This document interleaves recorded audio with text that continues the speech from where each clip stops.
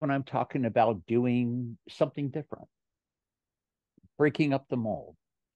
If we do charting one way, great. Let's mix it up, do it a different way, or mix up when we do it, how we do it, or whatever it may be. It could be a chart, it could be writing down in your journal, it can be travels, it can be anything and everything. When you work, how you work, the way you work.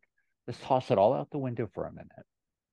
Let's even toss out organization. Toss out overkill, rigid analyzational planning of it. Let's just give ourselves a chance, just one time, to show up, letting more and more of you, the whole universe, and the rest of yourself come in and to let it flow through you.